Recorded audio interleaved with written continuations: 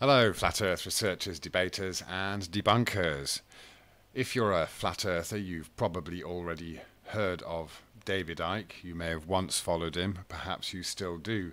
I used to, haven't listened to him for quite a while, but heard some news recently that he was supposed to be doing a tour of talks in Australia, but found out 4 hours before he was set to fly off from Los Angeles that his visa had been revoked and he'd been banned from entering the country in order to do his talks.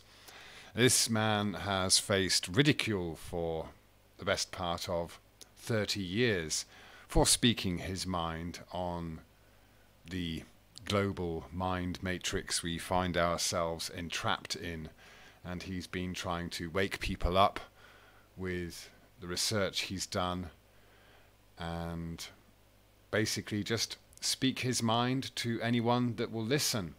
And it's been an uphill struggle for him. He managed to fill Wembley Stadium a few years ago, and that was a kind of breakthrough point for him, I think. A critical mass, as it were, or a tipping point. But I'm just highlighting this for a bit of encouragement for anyone out there who is speaking their truth against the ridicule that they face from people who refuse to listen, people who are ignorant, people who believe what they are told by the authorities is the truth, people who refuse to question what they have been born into and programmed to believe since birth. This interview is a great example of the situation that David Icke has been warning people about for a long, long time, where people are not free to speak their mind.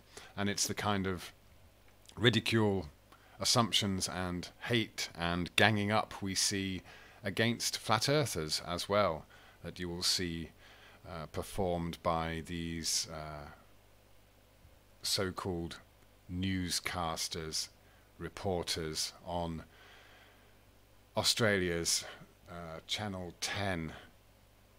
I think it was a morning show in which they interviewed him from Los Angeles because he was supposed to be there at that time. But yeah, I'll stick a link in the description. It's both disheartening and encouraging at the same time, because you see just how programmed the people doing the programming are, and how they, four people, gang up on David and basically try to force him to admit that he's a Holocaust denier. And this they would see as some kind of crime for anyone to just question the official narrative.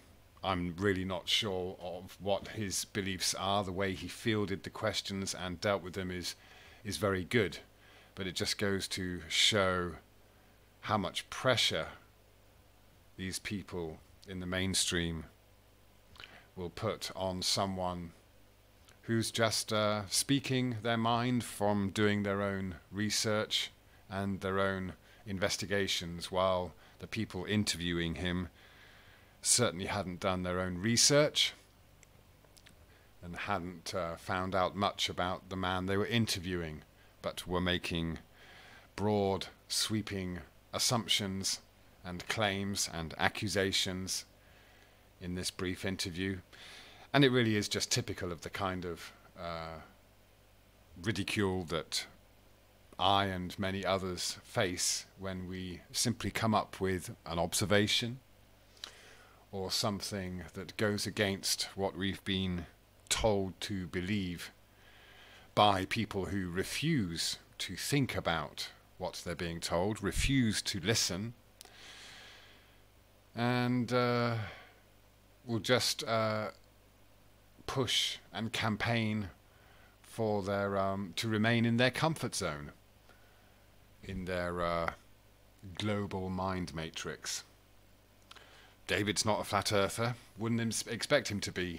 But he's He's already realized the massive extent of the control system that we live under, and he's got his focus, and he's been through his own growth, but he's continually attacked for his perceived, the beliefs he's perceived to have. And of course it takes him hours to explain some of the conclusions he's made. Some people might call him a gatekeeper, whatever. I'm not fussed. I'm not necessarily advocating everything David Icke says. But he says a lot of true things, and says a lot of things that he's formulated his own opinion about because of his own research and his own ideas. And everyone is entitled to do that, and